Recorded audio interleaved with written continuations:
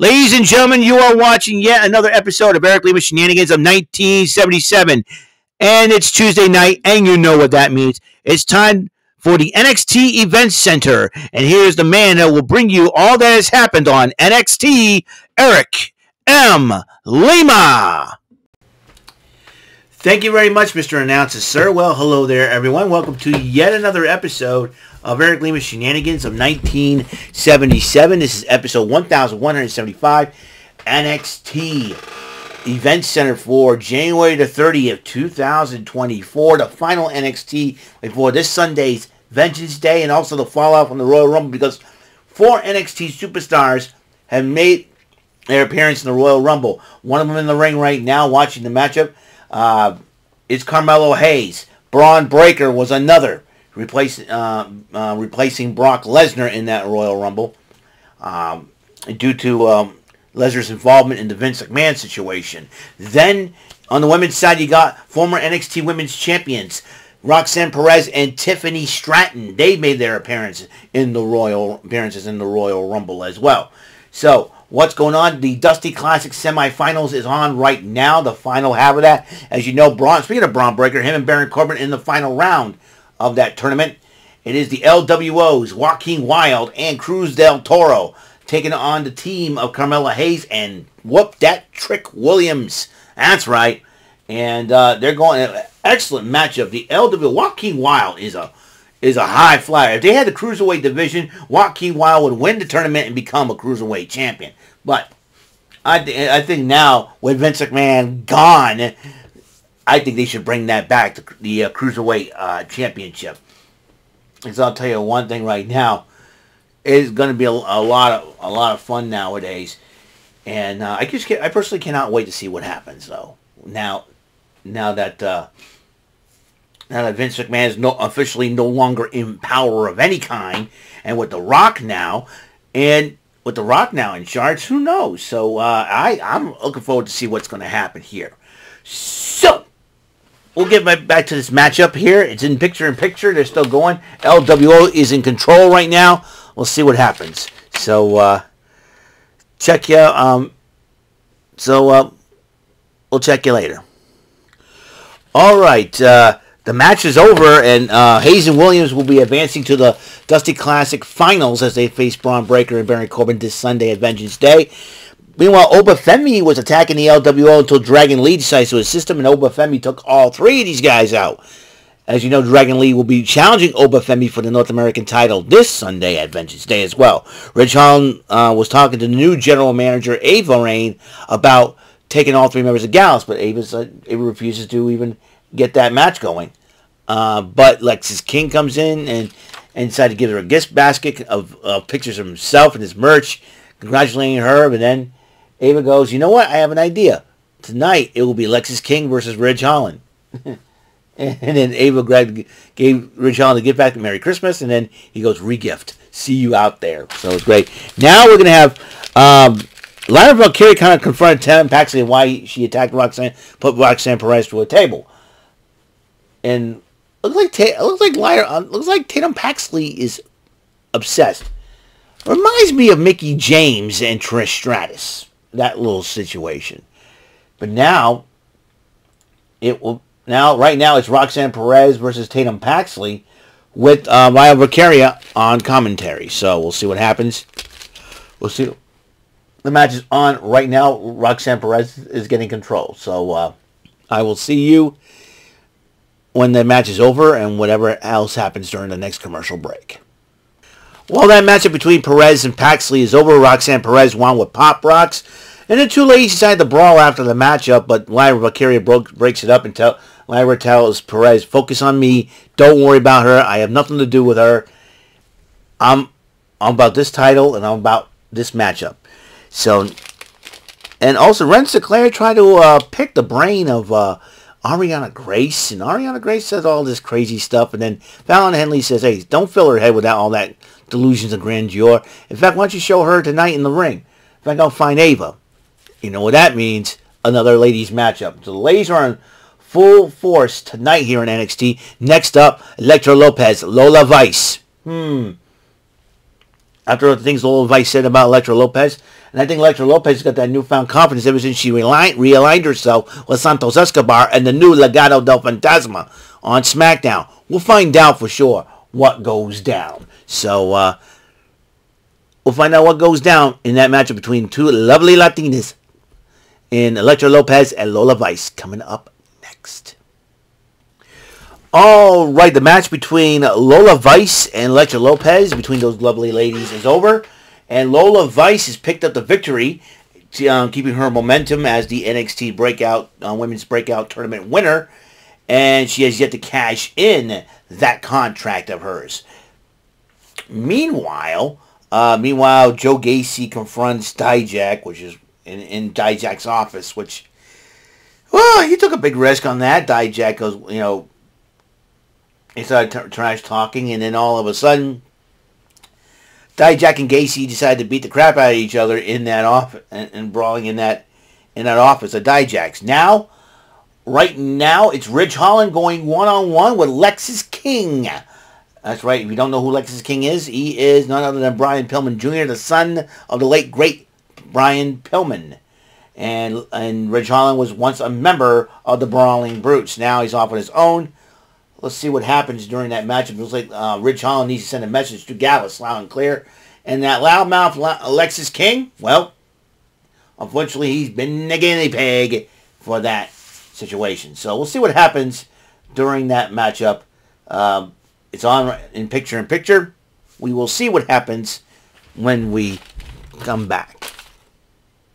Well, the match is over. But in fact, Gallus got involved during the matchup and cost Ridge Holland the matchup as Lexis King hits the coronation. 1, 2, 3. Lexis King wins the matchup, and coming up next, it seems like Andre Chase, Duke Hudson, and Riley Osborne say goodbye, Chase U. But where is Thea Hale and JC Jane in this situation? We'll find out when we come back from commercial break.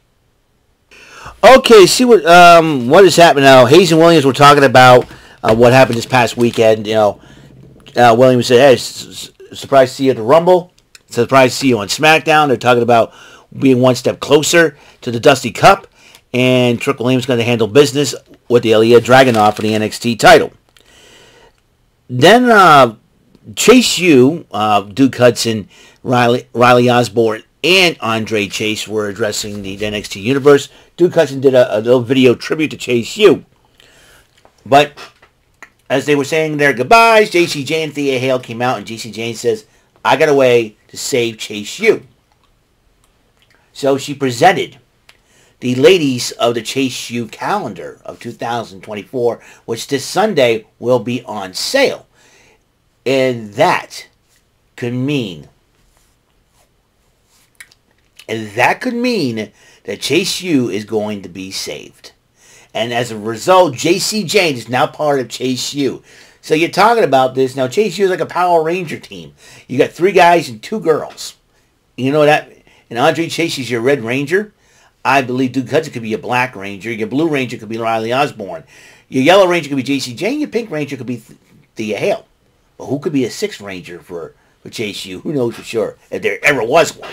But then the family, what started all this, the tag team champs, going to promote OTM. They have a 6-person tag this coming Sunday as they face OTM and Jada Parker.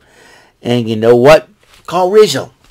So Adriana Rizzo, cute and beautiful, also a tough chick. Find out. You don't mess with the family. And Brooks Henson was talking to Henley as she was getting ready for a matchup against Ariana Grace. And he wanted to reminisce about how him Briggs, and Henley won the NXT UK tag team titles and all that. And Briggs is going to go alone. Jensen's going to have to go alone, man. So Brooks Jensen, Josh Briggs, Country Grit. We'll see what happens as Fallon Henley goes one-on-one with Miss NXT herself, Ariana Grace, coming up next. Well, Chase U decided to celebrate the whole Chase U still alive thing. And, Chase U's been thanking JC Jane. And then JC Jane talked to one of the ladies and said, get the calendars ready and all that for Vengeance Day. And then Lexis King interrupts them saying, yeah, it's great. And he started to flirt up with JC Jane and and Thea Hale. And so Riley Osborne got in his face. Why are you always standing in my way? Because I'm standing in between JC Jane and Thea Hale. That's what I'm supposed to do. They're like sisters to me. And then they said, Lexis King said, nobody likes you. And then walks away. And Thea Hale goes, well, he's wrong. Everybody likes you. I like you. You do? I kind of like you. I think Thea Hale is trying to keep herself from saying that she has a huge crush on Riley Osborne. So that, and then they got scared between the brawl between Joe Gacy and Dijak. That's still going on. And I noticed behind one of the security members or the officials, looks like Orny Lorcan's back on NXT for quite a while now. Are we going to see him in the ring again? I don't know. But anyways, he was one of the security officials that in NXT that was separating the two of them.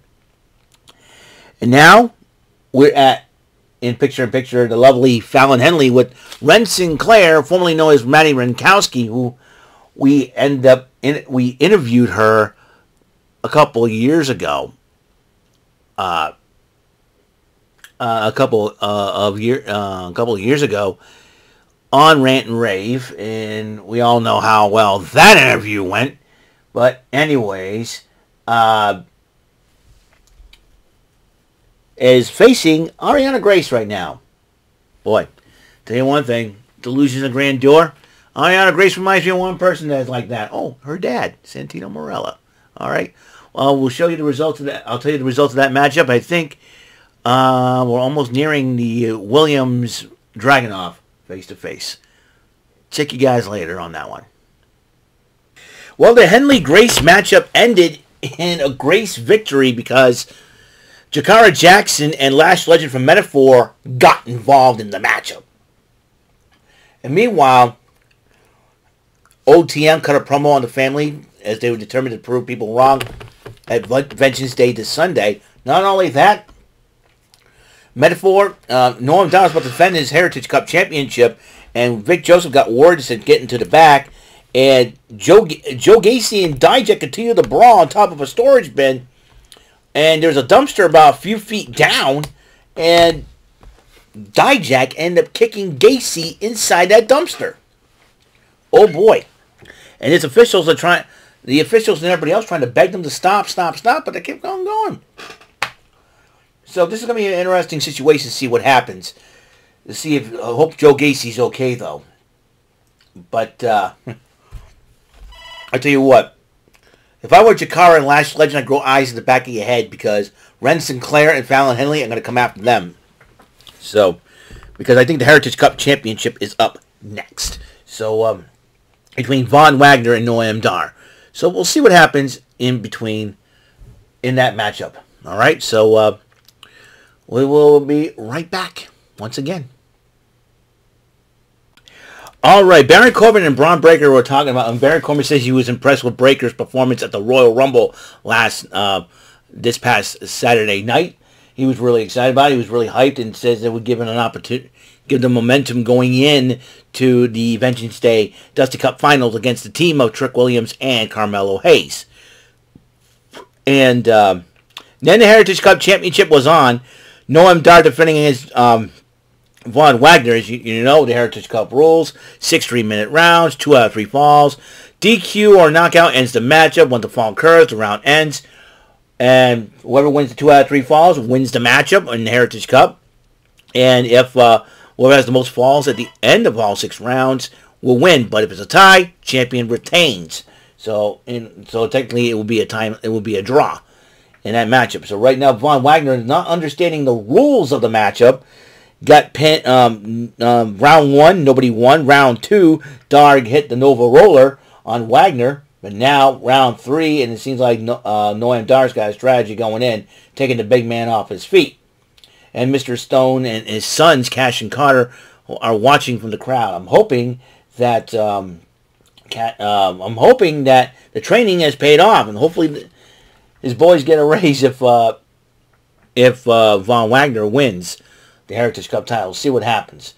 If I were Fallon Henley and Ren Sinclair, I would come out and make sure that Jakara Jackson and Lash Legend don't get involved in this thing as Vengeance. So we shall see what happens afterwards. So we'll be right back at the conclusion of this matchup. Well, the Heritage Cup Championship ended in 4 rounds. Dar went 2 straight on Von Wagner, but Wagner was not done. He wanted to put Noam Dar through a table. No, he put Oro Mensah through a table. And Mr. Stone, Wagner, and Mr. Stone's sons, Cash and Carter, were celebrating that. In fact, after Noam Dar and Oro Mensah were taunting the son, Mr. Stone's sons, and Mr. Stone's sons did and all that. They didn't cry. They were like, yeah, you suck, and all that. It was hilarious. But then Ava Raine got ticked off at Dijak. What are you thinking? What are you doing? I should suspend you. You probably didn't even know Ultimate Choice. And he goes, and Dijak goes, no, give me Gacy this Sunday at Vengeance Day. He goes, no, you're nuts. Oh, what kind of condition he's in, right? All of a sudden, here comes, and here comes Joe Gacy rising up from the dumpster. He says, that sounds fun. He accepts the challenge. So, Vengeance Day, it's going to happen. Joe Gacy versus Dijak, no disqualification. Are we crazy?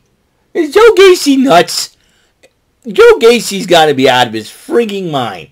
This is going to be interesting. Up next, Trick Williams and Ilya Dragunov confront face-to-face before the NXT title. We will see. That's this Sunday. We will see what comes out of that. So in conclusion, the confrontation between Williams and Dragunov, Ilya Dragunov thinks that Trick Williams is not focused on the title matchup. He thinks that Carmelo Hayes is playing him, and Trick doesn't think so, and all that. And then afterwards, when they settled things, they shook hands, they hugged, but then they were attacked by Braun Breaker and Baron Corbin. Carmelo Hayes gets involved, and at the end, Trick Williams was face-to-face once again with Dragunov, and they were doing a little trash talking while Hayes was looking on in the background. So that's where it ends right now. What I'm going to do is possibly tomorrow I'm going to make my picks and predictions for the NXT's Vengeance Day tomorrow on a separate video. And what I'm going to do, because I don't want to do it right, I want to make sure I get some sleep and all that. And we will, that way tomorrow I'll have plenty of time to do that. So, thank you for tuning in for episode 1175 of Eric Lima Shenanigans of 1977. Thank you very much.